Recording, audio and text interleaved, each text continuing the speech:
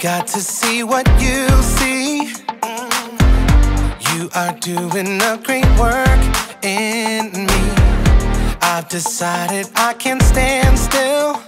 No, you have given me purpose. All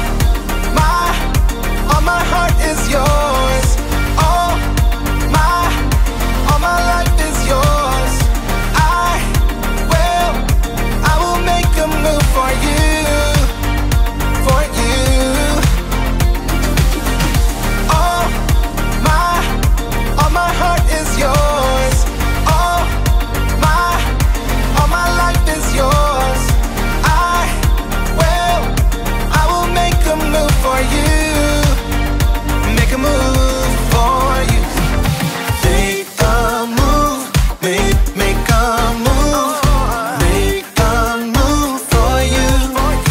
I will make a move, make a move, make a move for you.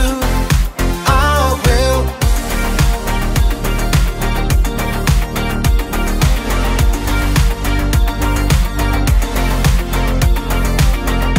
I'll take up the call to serve you. You have given me a job to do. I wanna love the world just like you. Yeah, you have given me purpose. All my heart is yours. All my life is yours. I will make a move for you, for you. All my heart is yours. All my life is yours. I will make a move for you. Make a move for you. Make a move, make a move, make a move for you. I will make a move, make a move, make a move for you. I will.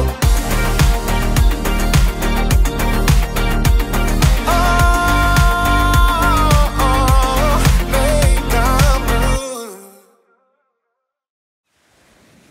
Gnarly wave, bro. Right? I dropped in and I'm hanging 10. Don't take a header on this hollow. Nah, I'm just a Jake. That would be a real harsh realm. Oh, this wave is maxed out. You gotta carve it. Oh, I can't. It's a total chunder. Are you gonna wipe out? I'm trying to ride the barrel until I get pitted, dude. I'm going into the soup. No, you'll be swinging in on the flippity flop. I don't. Whoa. I can't. Huh? I can't keep this up, man. I have no idea what I'm saying. What? I gotta go. Hey! What the point break, Quimby? Whoa! Whoa!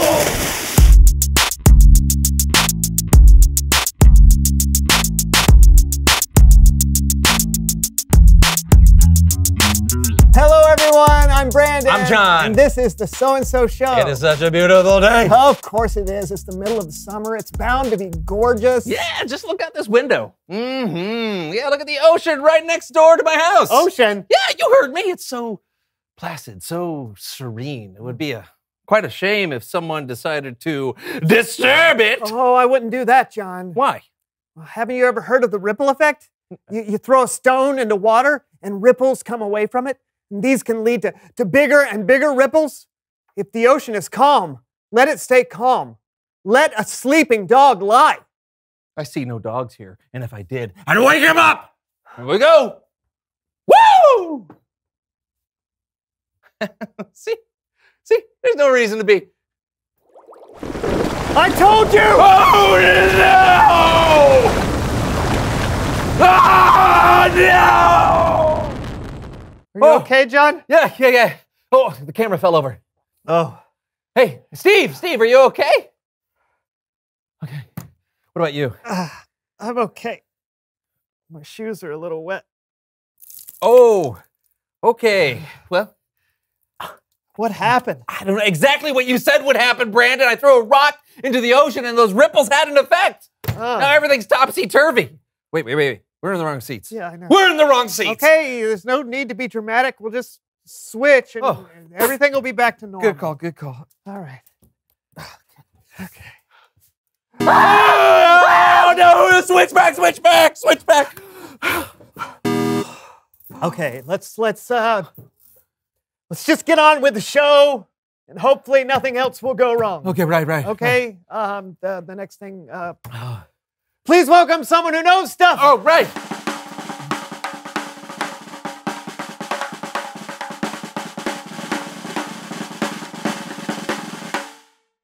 It's a plate of cottage cheese. Were we supposed to have a plate of cottage cheese here for a guest?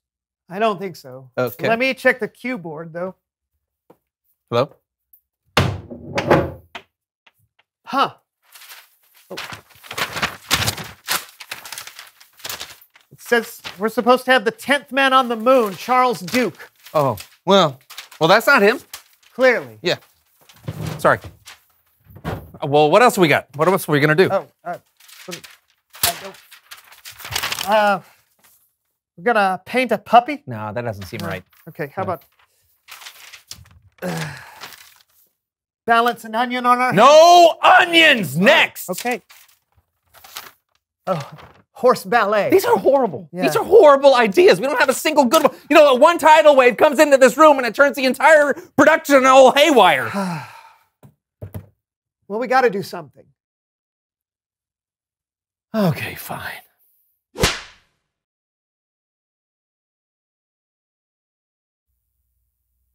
We should have painted the puppy. It's Bible story time with Kellen.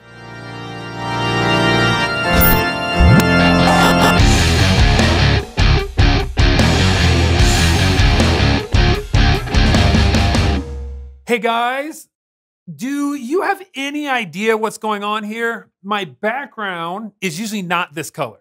What, the wave affected you too? Oh man, I'm sorry, Kellen. I think I'll be fine. I can tell the Bible story no matter what color the background is. Way to stay positive, Kellen. Yeah. Hey, what are we talking about today? I'm talking about the apostles, who were early followers of Jesus, and when they made the best of some pretty bad and confusing times. And apparently, I'll have some help. Glad you came. Glad you're here. I know it's getting late, but never fear. We'll give a blow-by-blow of the Bible story. On the Melv Solomon story recap. Kellen, my friend, what is going on here? My body is teeny tiny. I think we're seeing the effect of a wave, Melv. Maybe you want to take the day off. Me? Take the day off? Come on, Kellen. I wouldn't dream of letting you tell the Bible story all by your lonesome. Thanks. So take it away, my friend, and my brother-in-law Greg and I will add some tunes to enhance the experience. Right, Greg? My body is a baby doll. Can't put anything past this guy, can we, Kellerino? Go for it. It's Kellen. And anyway, today's story comes from the book of Acts, chapter 5. The apostles were teaching people about Jesus, and they were getting a lot of attention. But this made the religious leaders at the time very jealous. So they had the apostles thrown into jail. That night, an angel of the Lord opened the doors to the jail and let the apostles out. The angel said, "Go, stand in the temple courtyard. Tell the people all about this new life." Oh, I got a song about being told something new. Hit it, Greg. Greg. Baby fingers! Oh. Go Betty Bye later, Greg. Okay. It's song time. And the 7, 8, 9, 10. That's the ticket. Somebody told me something new. It really scared me. What could I do? They said that rainbows are really round. You never see them touch the ground. It has something to do with light refraction. Back to you, Kellen. Thanks. The apostles did what the angel told them. They went to the courtyard to tell people all about the new life they had because of what Jesus had done for them. The religious leaders were furious and had the apostles brought to their court, which was called the Sanhedrin. The leaders said, "We gave you clear orders not to teach in Jesus' name, but you have filled Jerusalem with your teaching." Oh, I could sing you a thing or two about clear orders. Hit it, Greg. Greg. Greg! Where's my blankie? Oh, no, Greg, where's my song? Oh. Okay. There it is. 1, 2, 3. When an order is given, you had better listen, 'cause you want to get the order right. Don't you miss it, I'm saying, 'cause I'm the one who's paying. And for the last time, I said no mayo on my turkey and Swiss. What happened next, Gekeltefish? Yeah. So the religious leaders were mad because the apostles weren't doing what they wanted. They told the apostles to stop teaching about Jesus. But the apostles stood up and they said, "We must obey God instead of people. You had Jesus killed by nailing him to a cross, but the God of our people raised Jesus from the dead. We are telling people about these things, and so is the Holy Spirit. God has given the Spirit to those who obey him." The religious leaders wanted to put the apostles to death, but a teacher of the law named Gamaliel stood up and convinced the religious leaders to let the apostles go. Oh, I love happy endings, don't you, Greg? Yeah. Well, it wasn't all happy. The religious leaders had the apostles whipped before they released them. Yikes. But here's what I want you to see. The apostles were full of joy as they left the Sanhedrin. They considered it an honor to suffer shame for the name of Jesus. They never stopped telling people the good news that Jesus is the Messiah. Even after all they'd gone through, the apostles were able to choose joy. I think I hear what you're saying, Kellen.